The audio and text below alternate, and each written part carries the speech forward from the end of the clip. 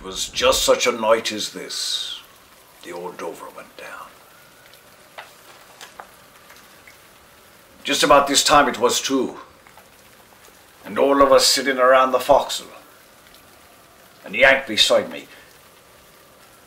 When all of a sudden we heard this great slithering crash, and the boat heeled over until we was all in a heap on one side.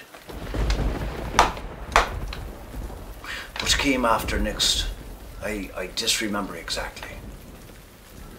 Except it was a hard shift to get the boats over the side before the old tea kettle sank. And Yank was in the same boat with me. And for 7 mortal days we drifted. There was scarcely a drop of water or a bite to chew on. It was Yank here who held me down when I wanted to jump into the ocean, roaring mad with thirst.